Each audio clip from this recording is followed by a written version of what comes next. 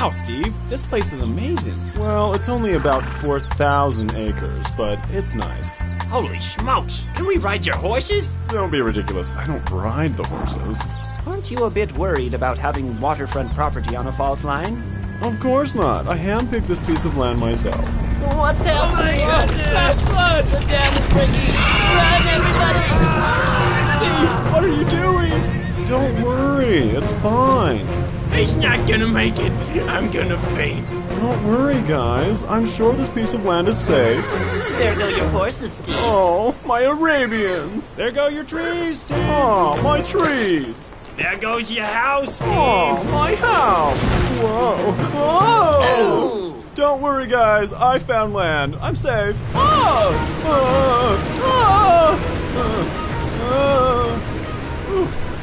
This is actually kind of nice. Hey, guys, look at my new pool.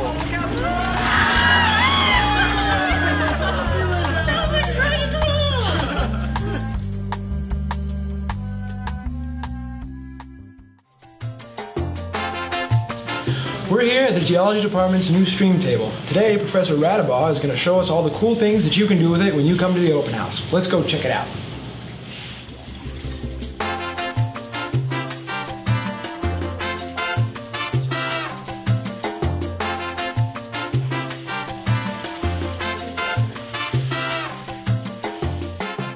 So, Professor Radabaugh, what is it that makes this stream table so special?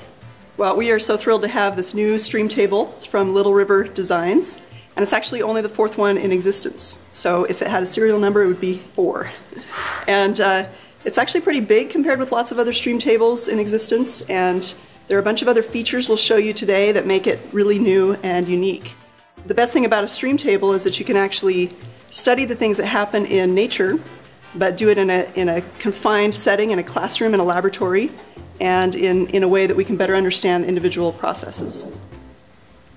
Yeah, so you can actually watch change happen really quickly, and that's something that's unique about this particular stream table.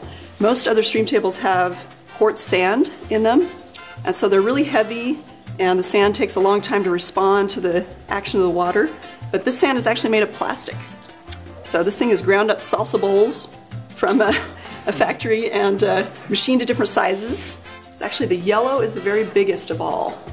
And we can see the yellow sitting on top of all these bars over here. Can you tell that? The yellow drops out first and just anchors these bars together, where all the smaller ones kind of go in between and flow along with the water through the channel.